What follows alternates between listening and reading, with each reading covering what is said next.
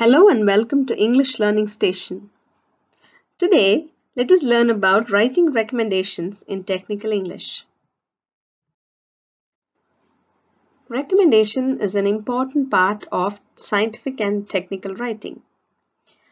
Recommendations help the end user of a product to make effective use of the product as well as to do the maintenance in a proper manner. While we make recommendations, the type of audience for whom we are writing should be kept in mind.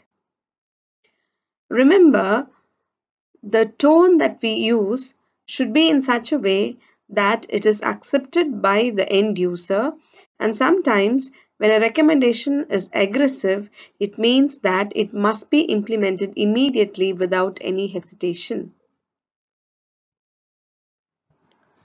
There are a number of instances when it becomes mandatory for an engineer or a technocrat to make recommendations. It includes the time when you decide to start a new department, or it is decided to provide personal training or to expand the area of operation of the industry. In such instances, it becomes mandatory to make recommendations. The following are the guidelines for preparing recommendations. While making recommendations, one should check the following. Number 1, whether the recommendation addresses only one specific problem. Secondly, one should check whether the individual action points are clearly differentiated within the recommendation. Thirdly, it is important to check whether the proposed action is directly related to the recommendation. And finally, it is also important to verify whether the recommendation identifies the desired state of affairs for the future actions to that end, rather than merely describing the problem and calling for a change. While making recommendations, it is important to use modal verbs such as should be, must be, have to, need to, etc. Also, phrases such as it is recommended that, it is suggested that, it is emphasized that, it is advised that, or kindly, please are some of the phrases and clauses which could be used in the beginning of the sentence while preparing recommendations.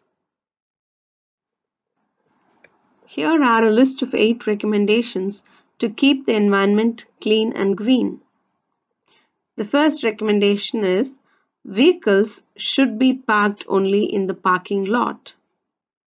In this recommendation, we use the form should be followed by past participle form of the verb. The second sentence, plastic bags must not be brought inside the campus. Here, we use the verb must not be brought. Thirdly, the waste has to be disposed in the trash bin. Here we use has to or have to plus past participle form of the verb. Posters emphasizing cleanliness need to be displayed in populous places. Here we use the verb need to be plus past participle form of the verb.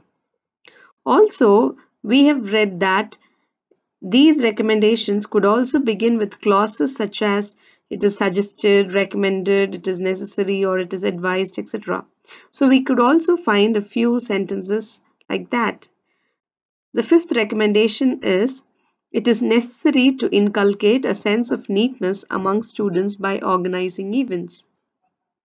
This is followed by the recommendation it is recommended to locate the nuclear plants away from densely populated areas. The seventh recommendation is it is advised not to paste notices and posters on the walls of the college buildings. And finally, it is suggested to plant saplings around the campus. So we've seen that either we could use the verb forms such as should be, must be, have to, or need to, followed by past participle form of the verb, or else the recommendations could begin with clauses such as it is necessary to, it is recommended to, it is advised to, or it is suggested to. These are some of the ideal ways in which a recommendation can be drafted. Thanks for watching this video on recommendations. If you have any queries, please post it on the comment section. Thank you.